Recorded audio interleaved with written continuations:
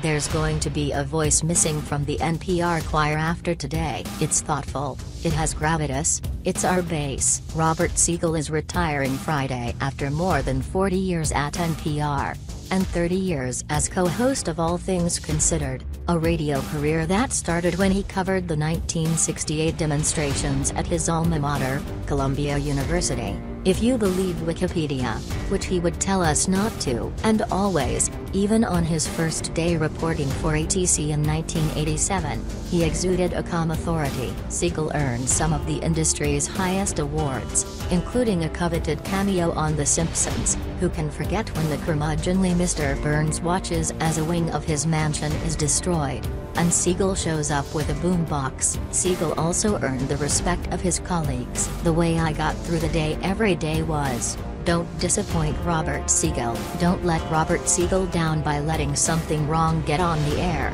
Laura Lorson told NPR's Scott Simon in 2015, about how working at NPR prepared her to be a Jeopardy! Contestant. Demonstrations of Siegel's commitment to the facts and to holding people in power accountable come daily. But in 2005, after Hurricane Katrina hit New Orleans, NPR reporters on the ground described people on rooftops waiting for rescue, armed carjackings and floating corpses. And at the Memorial Convention Center, more than 2,000 people in horrific conditions, with no food or water. Michael Chertoff, then U.S.